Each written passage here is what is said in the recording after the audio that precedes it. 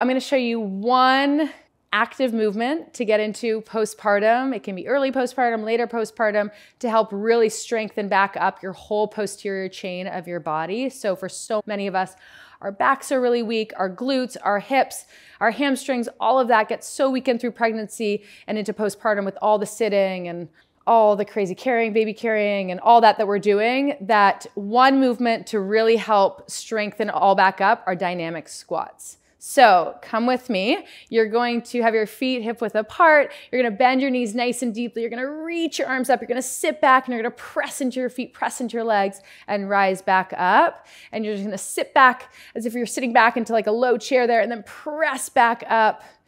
Good. And I say do about 10 to 15 of these, pressing down, press into the feet and rise up. Your legs can be as wide as they need to be. I like them hip width or a little wider.